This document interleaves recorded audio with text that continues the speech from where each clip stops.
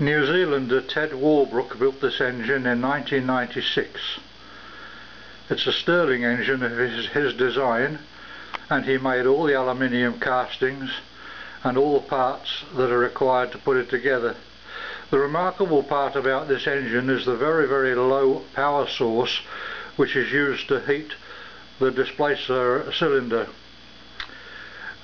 The heat is entirely derived from a 20 watt lamp, a 12 volt 20 watt lamp, which is not directly connected to anything. The heat is derived from the convection heat alone. We will show this engine running, and the fact that it runs from such a low power is a tribute to Ted's precision engineering. A very, very nice example of a Stirling engine.